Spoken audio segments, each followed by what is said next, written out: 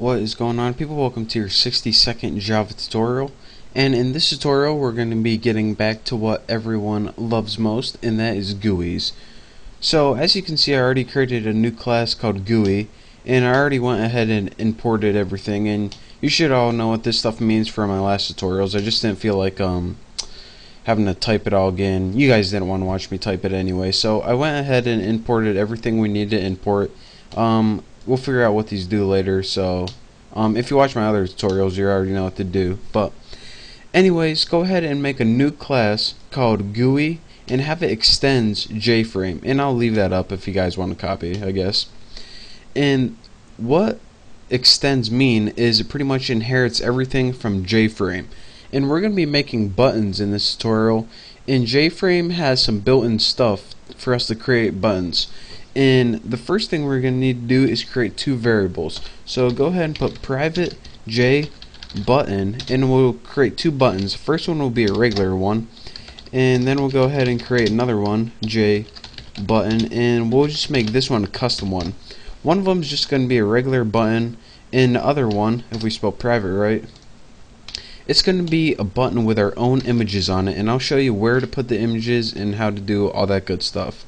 So I'm going to go ahead and minimize this, so hopefully you guys got that copied down, because just because it's annoying me.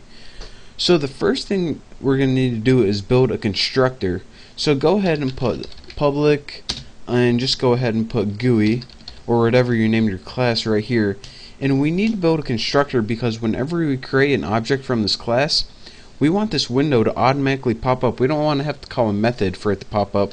So go ahead and add no parameters. And in your constructor body, this is where we're going to be doing the meat of the programming. The first thing we're going to want to do is add a title. Now this super right here, this super keyword is how you call methods from the super class. So since we're extending JFrame, it is the JFrame constructor. So go ahead, and the constructor for the JFrame is pretty much the title. So go ahead and write the title. So you know, you guys didn't need to know that. All you guys need to know is, in order to add a title to your window, just put super the title. I just want to tell you guys, if you don't know what the super does, it allows you access to your super class. So you know, a little bit of information for everyone. So now that we have a title on our window, we can go ahead and make the layout for the buttons. We can do the set layout, and you guys should know this still from the last tutorials when we were working on GUIs, and we'll just go ahead and put new flow layout, just like that. And now this just gives us a default layout, so we don't have to code it ourselves. And now let's go ahead and add our first button to our screen. So we'll take that variable we made. I name mine reg. You can name yours whatever.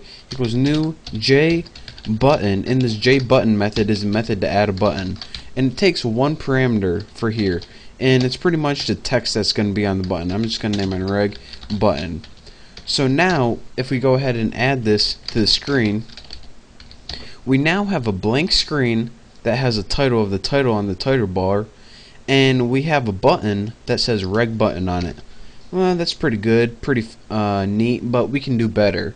Let's go ahead and make a button using our own custom picture in it, and when you roll over it, you get another picture. So the first thing I want to show you guys is that I have two pictures already right here. And how did I get these pictures here so I can use? First of all, I want to tell you guys, when you create your buttons, make them like 40 by 40, and make sure you save them as ping. I tried to save them as GIF or JPEG, and ping is the only one that like gave me so it could work all the time. Java supports like GIF and JPEG and all the regular image files, but for some reason only ping was working on my computer. Maybe it's a Vista thing, maybe it's not. But once you create these images, here's where you put them. Go ahead to my computer, and you need to find the files you're working on, these class files. Mine, the default workspace, are in C, users, Greg, and then it is in a workspace. And go ahead and go to, let's see, mine is in Bucky, source, and then this is where all your class files are, like apples, that GUI one we just created. Put them in the same directory as that, so then you don't have to write a bunch of image paths. You can just write the file name and you're good to go. So your workspace might be a little different, and if you don't know where your workspace is, as soon as you open Eclipse, it tells you where your workspace is. So just copy that, find it, and that is where you want to put your ping files right there. So now that you got your ping files in your same directory as your class, we can go ahead and well, make some fancy buttons. So let's go ahead, and how you do that is in your icon class, and you have to name it icon. Go ahead and give it an object name such as B, and what we need to do is put new image icon, and this is built in, so you can't change any of this.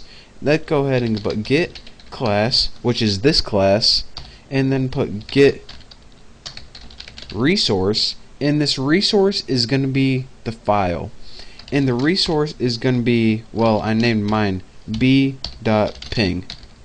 And what this does is pretty much take that image and save it in an object named B. So now we actually have two images, or at least I do. I have one named B and one named X. So let's go ahead and create a new one by pasting that in. Icon X is equal to new image x.ping. And if you're wondering, alright, what's this b.ping and x.ping? They're actually just two images I made in Photoshop earlier, so you guys won't have them on your computer, but I just needed a little something to test on, so that's what I did. So now that I have an image named B and an image named X, I can go ahead and change those in the buttons. So what I'm gonna do is take that custom button, remember I named it custom out here, and do custom, and for the value I'm gonna set it equal to new JButton, and for my parameters it first takes the name what's on the button, and I'm gonna name it custom. And for the second parameter, this is an optional parameter. You can have the image you want to appear on the button as well. So I'm gonna have B, and this is pretty much just a little graphic. It's a 40 by 40 graphic, and it's like well, I guess you guys are gonna see. And another cool thing that we can do with it, if you said, alright, on the button we just created, there's an image. Okay, I got that, but what are you going to do with this X image right here? Well, that X image is going to be the rollover for it.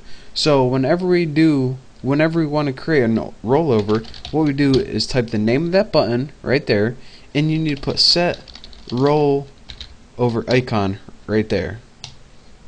Actually, set rollover, I selected the wrong one. Embarrassing. And the argument for this is, of course, the image you want to roll over. And now let's just add the custom button to the screen. So now we got two buttons on the screen right here. We have a regular button and we have a custom button. So in the next tutorial we're going to be creating a class so when we click the button it's going to handle the event, and we're also going to be you know, that's it. We're going to be seeing these buttons in action. So, and I'll also go over everything I did in case I kind of confused you by going too fast. But for now, my tutorial is getting too long, so thank you guys for watching. Make sure you check out the next tutorial where we see these buttons in action. So again, thank you. Don't forget to subscribe, and I will see you next time.